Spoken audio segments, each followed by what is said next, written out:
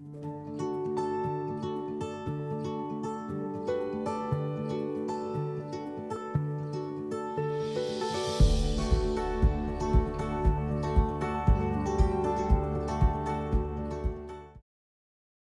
and welcome to this educational event hosted by the CERN Foundation, a program of the National Brain Tumor Society, in collaboration with trusted partners from the ependymoma community. My name is Kim Walgren, and I'm the Executive Director of the CERN Foundation, a program of the National Brain Tumor Society. It is my honor to introduce our two guests that are joining us today. Dr. Amar Gajjar is the Director of Neuro-Oncology at St. Jude Children's Research Hospital in Memphis, Tennessee, and has been a medical advisor to the CERN Foundation since 2006. Tamiko Toland is the moderator of an online support group called Appendi Families and Appendi Parents, and a parent of son Colin Hayward. Thank you both so much for participating in this effort and recognizing the need for quality and reliable information. The title of this video is Ependymoma Essentials, and is specifically designed for families in the early stage of diagnosis and treatment of childhood ependymoma. Today, we will be discussing disease overview, including diagnosis, treatment, and the possibility of seeking a second opinion. So with that, Tamiko, I'm going to turn it over to you to begin the interview and any other remarks you want to add. Great, thank you so much for letting me participate. Dr. Gajjar has really gone through this journey with our family since the beginning. And it's really wonderful to be able to talk to you and to try to help other families that are just starting down this road. So I'm going to start with a first question about how ependymoma is diagnosed. And so how does that happen? And what makes it different from other brain tumors in children? It's a very good question. How is ependymoma diagnosed and how is it different from other brain tumors in children? So the first thing that sort of begins the process is the symptoms: headache, vomiting, loss in milestones. And that prompts usually a visit to a pediatrician. Sometimes they call it a gastroenteritis, but when the symptoms persist, that usually prompts a scan. And that's the first step to know that you've got a brain tumor. Now, there are certain imaging characteristics which are typical of ependymoma. So to a set of experienced eyes, we could say, based on the MR imaging, that this is most likely an ependymoma, particularly in the spinal cord or in the back of the brain known as the posterior fossa. But the real confirmation of the diagnosis of ependymoma only comes when the child has surgery, and then we examine the tissue under the microscope and do additional tests, which are now more recently in the molecular realm. So how are ependymomas different based on their anatomical location? So the three common locations are on the top of the brain, what we call supratentorial, and they have a very distinct molecular signature. Then we have the tumors which are in the back of the brain or the posterior fossa, which fall under two major types of molecular signatures: posterior fossa A and posterior fossa B. And then you have the spinal cord ependymomas, which are typically mixopapillary. There's one sort of histology which is predominant, and then we grade that depending on the aggressiveness of that tumor, how it looks under the microscope. So what is the standard treatment for ependymoma? So what is the standard treatment for ependymoma? The first principle of treatment is to try to do a safe surgical resection to try to get as much of the tumor out without hurting the child. And I think that's a key factor. It requires an experienced neurosurgeon who knows his or her neurosurgical skill sets, whether they can go in, take out the tumor. Now, ependymoma in the posterior fossa, which is the most common one, is a sticky tumor. so it sticks to the cranial nerves as the cranial nerves exit the side of the brain or the brainstem. So many a times when trying to do over-aggressive surgery, the children's cranial nerves are unfortunately cut, and giving children a lot of difficulty following surgery, particularly with swallowing and voice, and even sometimes breathing and coordinating, their entire swallowing circuitry. So I think what we recommend is, if you're in a smaller place and if it's an emergency, go ahead, debulk it. We learned that we can give a couple of rounds of chemotherapy and go back in and then get a gross total or near gross total resection of the tumor. And that reduces the amount of post-surgical morbidity that these children suffer. So after surgical resection and then studying the tissue under the microscope, the next big step is, in most cases, is radiation therapy. And radiation therapy, there are two types. The traditional way was photon. Now you've got a newer methodology called proton radiation therapy. And there are pluses and minuses of each of these. So important to go to an experienced center who have treated these patients and know the nuances of treating patients with proton radiation therapy, because sometimes if we don't plan the dose correctly, particularly at the back of the head, you can injure the brainstem and cause problems. And then the last part of the therapy, and this is something which is evolving, is the potential to add chemotherapy. So there was a long-standing sort of thought process which said chemotherapy did not work, the patients did not respond to chemotherapy. So for almost a decade and a half, chemotherapy was used only at the time of relapse. There is some emerging data which now needs to be confirmed, and hopefully we will have that confirmation in the next 6 months, whether chemotherapy, post-radiation therapy is helpful in a subset of patients that have more aggressive disease. And I think along with all the advances in treatment, there have been a lot of advances in the molecular diagnostics, which have also fine-tuned what our approaches are and which patients need to be treated a little bit more aggressively. Thank you, Dr. Gajjar. So along those lines, and just kind of getting some more detail, what is the role of chemotherapy today, traditionally with children with ependymoma?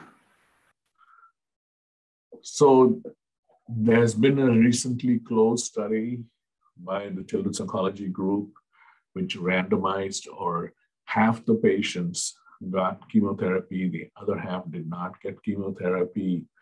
And the early data did show that the patients which got chemotherapy benefited. Now, this has to be analyzed in a little bit more detail, and we need to review this in a peer-reviewed publication.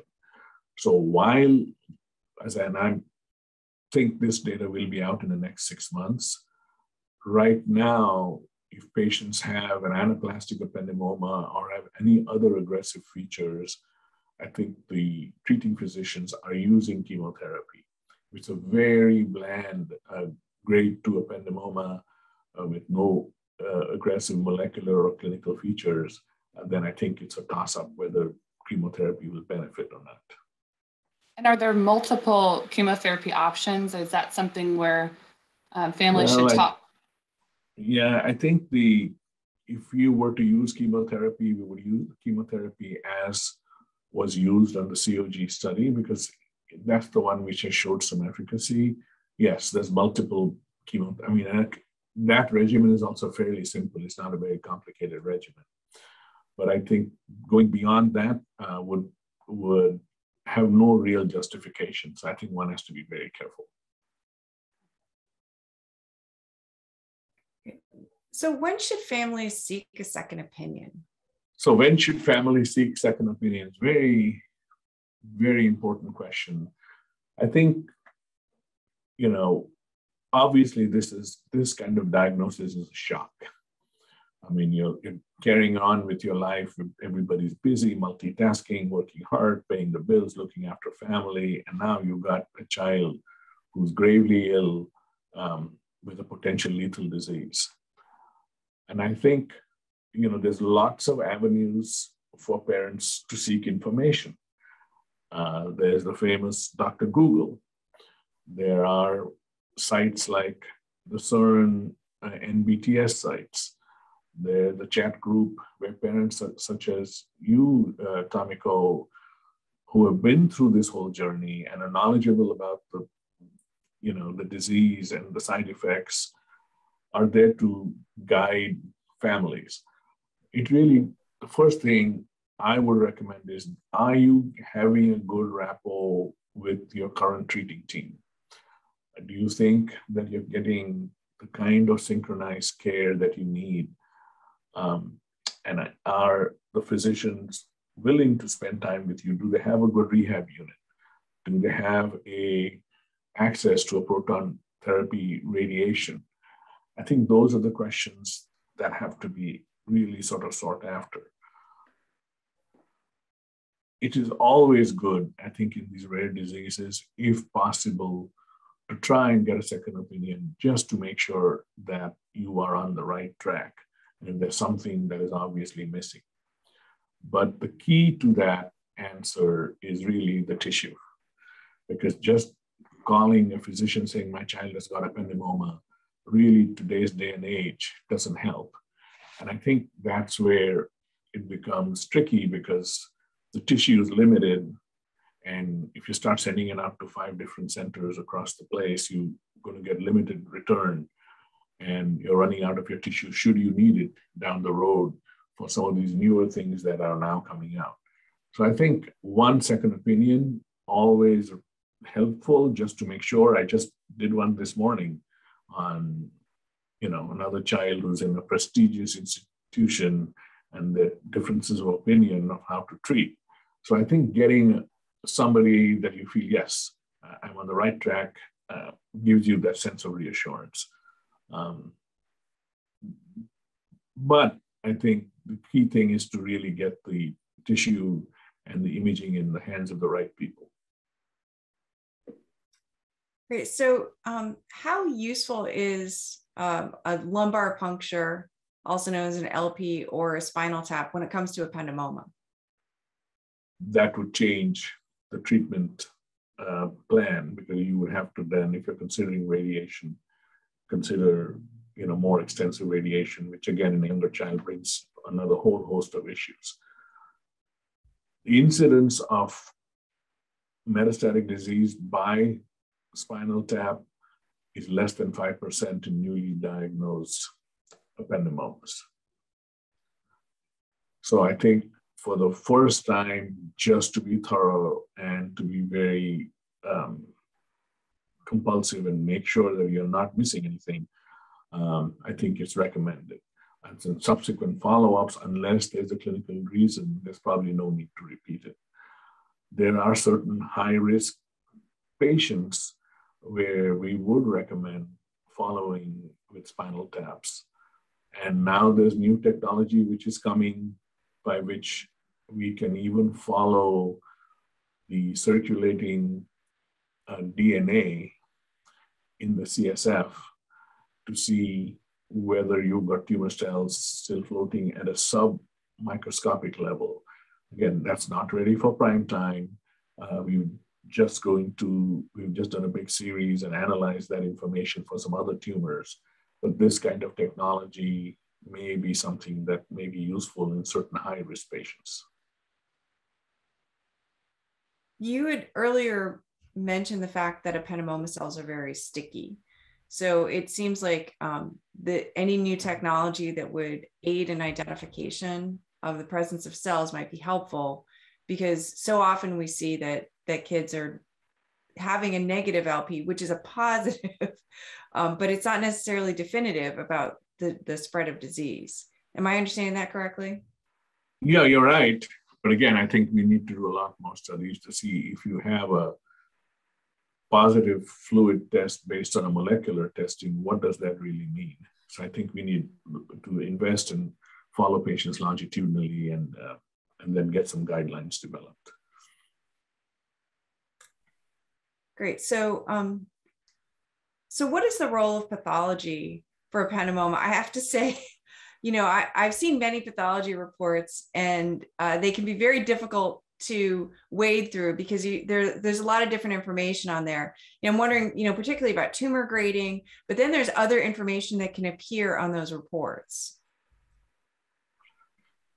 It's a very good question. What is the role of the pathology report? So I think what you're asking is, what is the role of traditional histology and tumor grading? So people argue that what does grade 2 versus grade 3 mean in the current era when we've got a lot more molecular diagnostics to sort of help us identify the aggressiveness of the tumor. So in a decade which passed, what a grade 3 tumor told you was this was an aggressive tumor, and a grade 2 tumor was a bland tumor. But the new pathology reports are now going to reflect the new WHO classification, which has been worked on, and it should be out for public consumption pretty soon. The early articles are coming out. So we look at the immunohistochemistry, we look at the FISH or the molecular changes. Now most places are trying to get a methylation profiling on these tumors. And then obviously the big test is the sequencing, and it's a whole genome and RNA-seq. So that's the whole gamut. Now every center is not going to be able to do this. So most of the smaller centers have contracted these expensive tests out to either a commercial lab or a bigger academic center, which runs them on a regular basis based on the large volume of samples that they receive. So really treating ependymoma in 2021 onwards, all of these bits and pieces of information are adding some insight into the tumor for the treating physician. So if you have a posterior fossa ependymoma, you would want to know if it's PFA or PFB. PFA is very common in the pediatric age group. As you get older, it's PFB. If it's a PFA tumor, then you want to know if the HCK27 is, it typically is not mutated, but whether it's trimethylated or not. So that's another hallmark. If you go by FISH, you want to see whether you have the 1Q gain. So every little test is giving you some more detail about these tumors. If it's a supratentorial tumor, you want to know if it's C11 or relay translocation, whether it's a relay,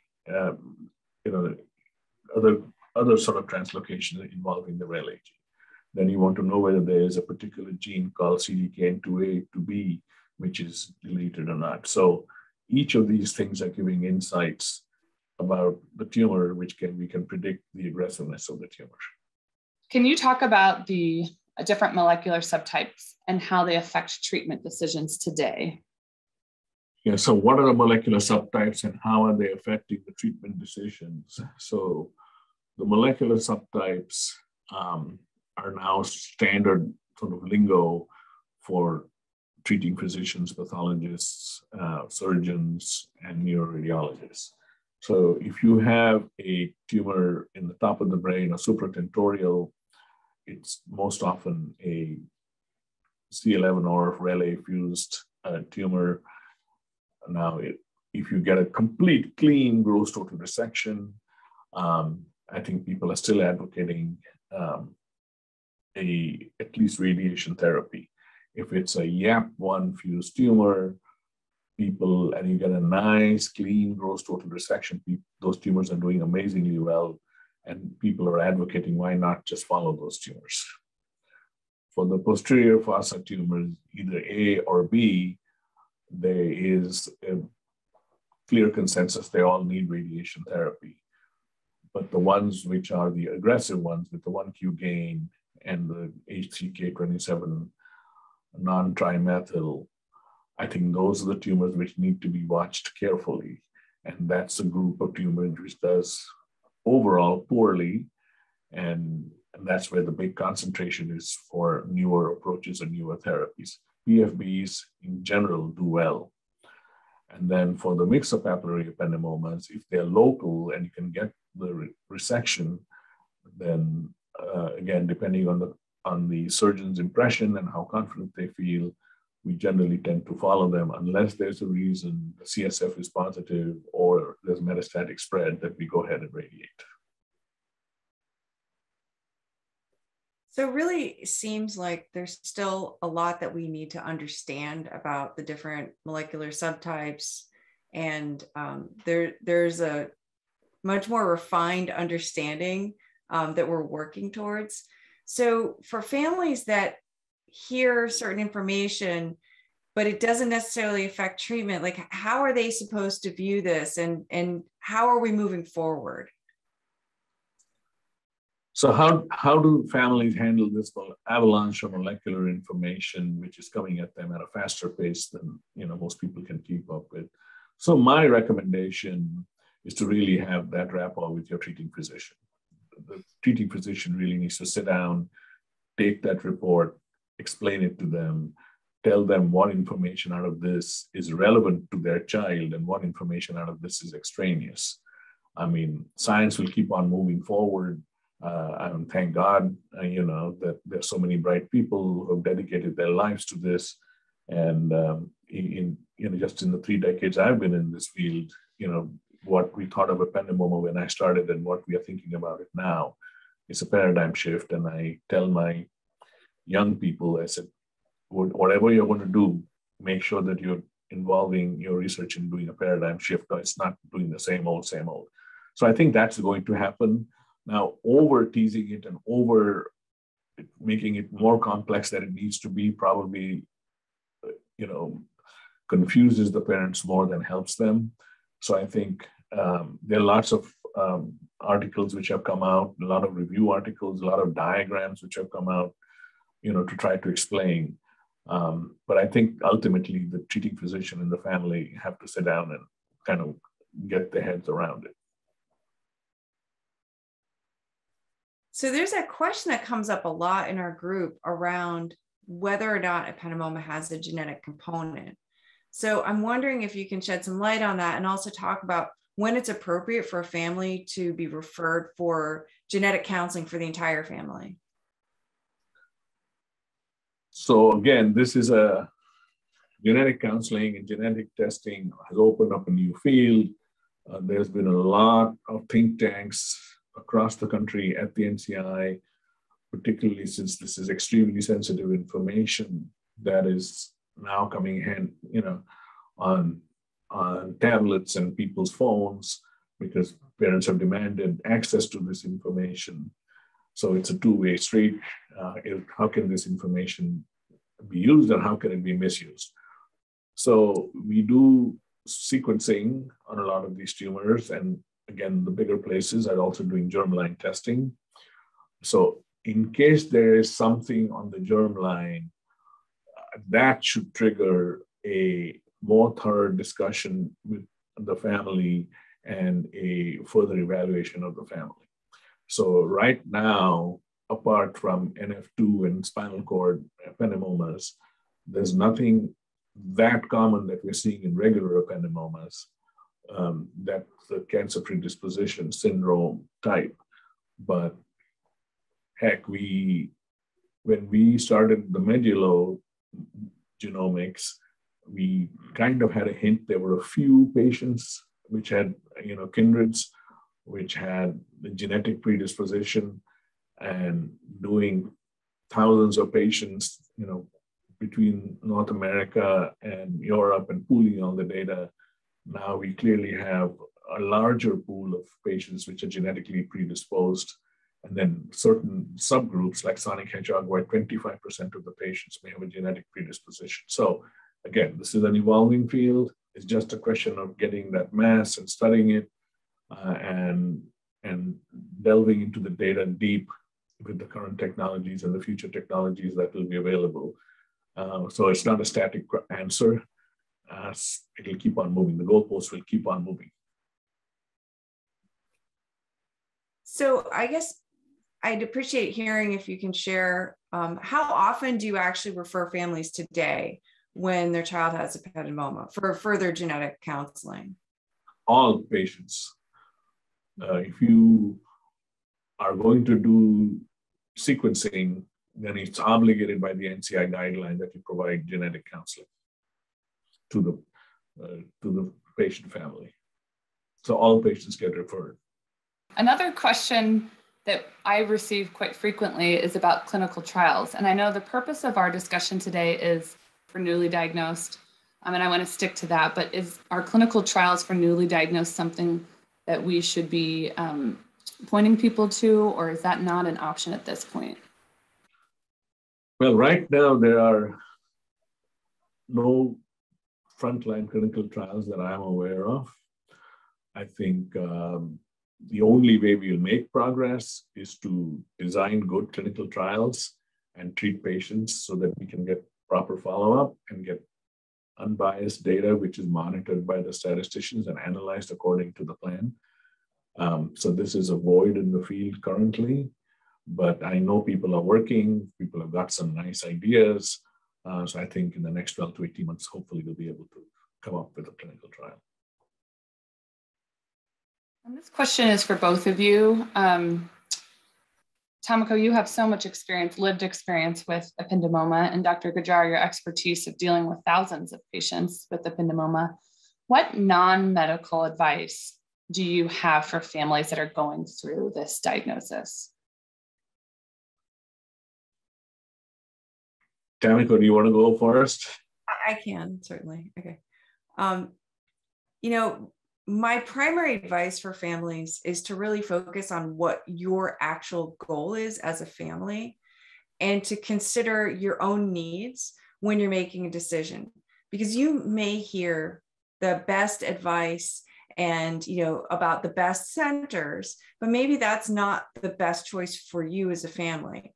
So I think it's very important when families are considering making any medical decision to understand that that is their own decision and it does not have to match maybe what they're hearing externally, but they really need to kind of own that and feel that it's okay for them to say, this is the right thing for us. So from my perspective, what the best thing for families is, take care of yourself. Have some parents help you, take a break, spend some one-on-one time with your other children.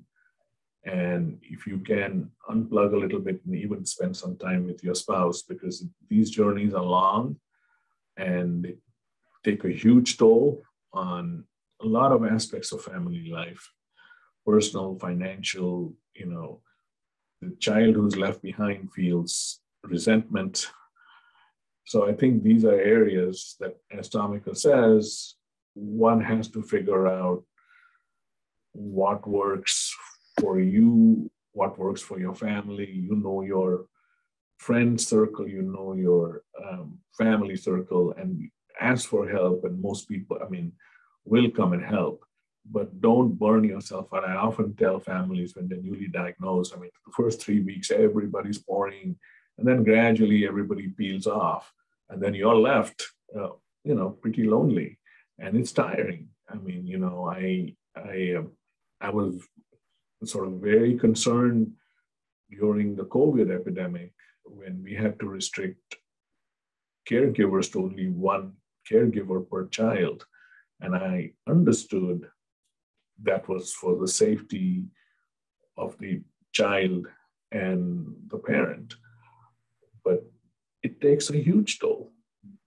When you've got a sick child, you constantly, you're worried about what's going on at home. So I think taking a holistic approach and getting yourself help. Don't let yourself run down completely.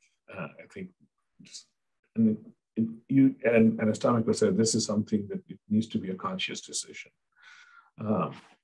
Unfortunately, there are situations where families are split and mothers would generally the primary caretakers have no other choice. But by far, if you can get help, take care of yourself. That's really great advice. And, so Dr. Gajjar, you've seen a lot of children survive long-term, and you've also seen a lot of children pass away from this disease. So tell me what gives you hope? What gives me hope in this field, which is a tough field, cancer in general is tough, is the fact that we are constantly working and chipping away. So one of the new sort of areas that we are exploring is how to trick these cells.